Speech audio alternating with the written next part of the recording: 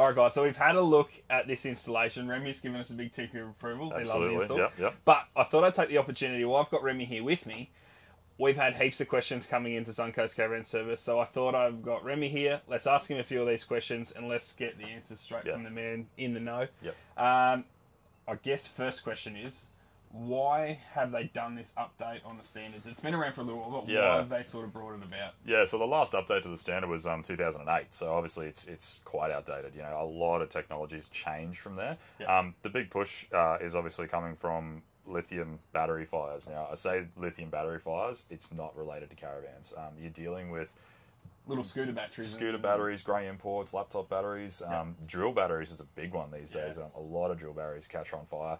And it's not to do with the manufacturer or anything like that. It's that the batteries are becoming damaged, or they're not 100%, and then you're charging them, they're overheating, or whatever the situation may be. The cells are not at their premium, basically, and then eventually they fail and bad things can happen. They're not dealing with a phosphate-based technology. We're obviously dealing with phosphate. We've always done phosphate batteries. So that was the next question. So Enerdrive batteries, what are they made out of? What makes Enerdrive battery safe?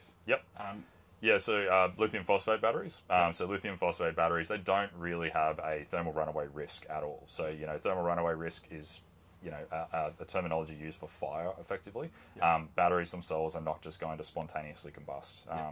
Lithium phosphate batteries, if they're exposed to flame, they will smolder. They won't necessarily ignite. They may excite a flame if you get them hot enough to gas, but they won't actually catch a light and be the cause of a fire as such. Lithium phosphate battery is extremely safe. One of the other things, obviously, you want to have a look at is the certification of your battery as to whether it carries your IEC 62619. So that's a cell compliance, making sure that the cells are safe, whether you puncture them, rupture them, crush them, what their response to that type of event is. So it's just a testing procedure, effectively. All of our batteries carry that, so you're totally fine with that. And something I've noticed, obviously, at Suncoast Caravan Service, we predominantly do Enerdrive batteries, but we do get involved with other brands like Red Arc and a few others. Every different battery manufacturer, they sort of have different rules and regulations that they're sort of interpreting with the new regulations.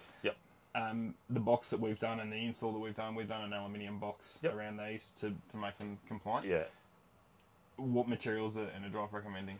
So basically within the standard, we have to provide you guys with a guide as to how to fit our batteries, what material the box needs to be made out of, what ventilation requirements there are for the batteries, and that box material comes down to your thermal runaway risk of that battery. So lithium-ion batteries, that's all-encompassing. So that includes, cobalt, every other chemistry that's out there. There's a lot of them that are volatile. So, those other ones that are out there, the battery manufacturer who's providing you that battery needs to give you that guide. So for us, we've got quite a comprehensive guide out there already that you guys are working to, which is brilliant. As far as our box material goes, it can be pretty much any material. So you could be using timber, you could be using fiberglass, aluminium in this case. It's all fine. We don't have an issue with any of those types because we're not dealing with thermal runaway risk with our batteries. But there's a lot of different stuff out there. And other manufacturers, you can't just basically grab our guide, buy a battery online, and then use our guide. That's not okay. So we stated in there quite clearly, this is for our batteries. Absolutely. Every other battery out there, we don't know what they're made out of. That's why you can't use our guide. You need to speak to your battery manufacturer as to what their requirements are.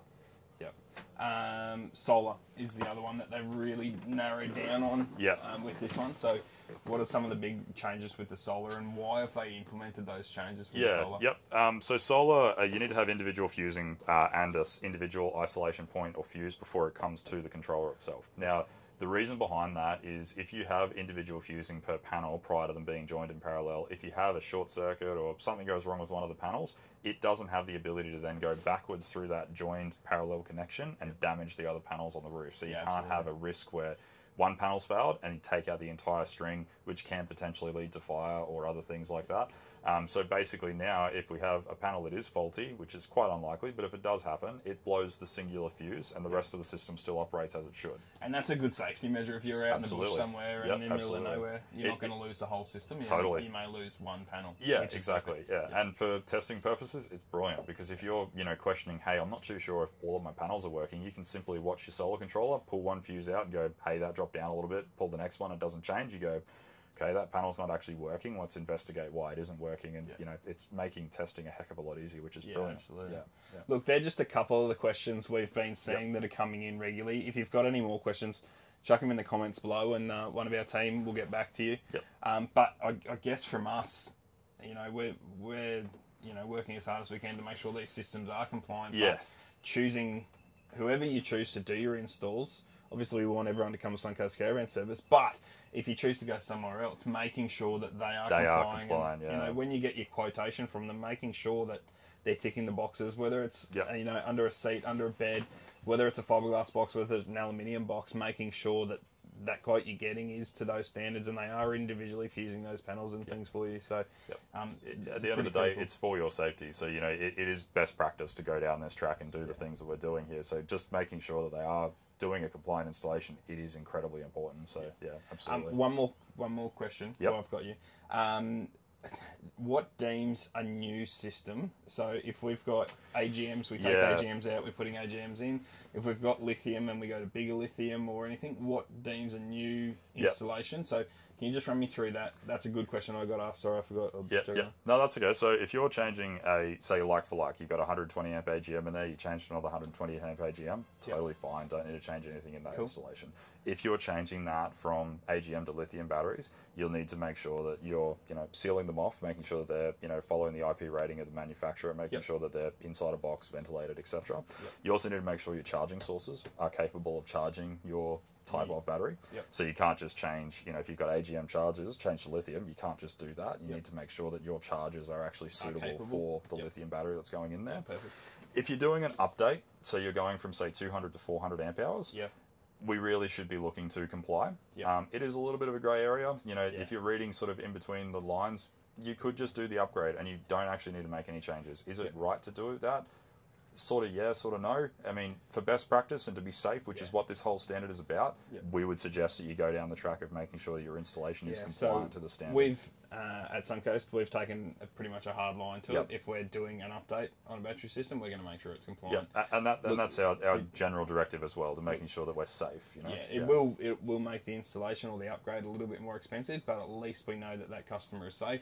And the system that we've put in and we're signing off on is compliant. So that's a bit of our sort of tick off on that one. And, you know, it's going to come down to insurance at the end of the day, like it always does. You know, if they're getting involved and something was to go wrong, and we, you know, we didn't 100% follow it, and we didn't do, you know, what is better than the standard, then we might come unstuck. So, awesome.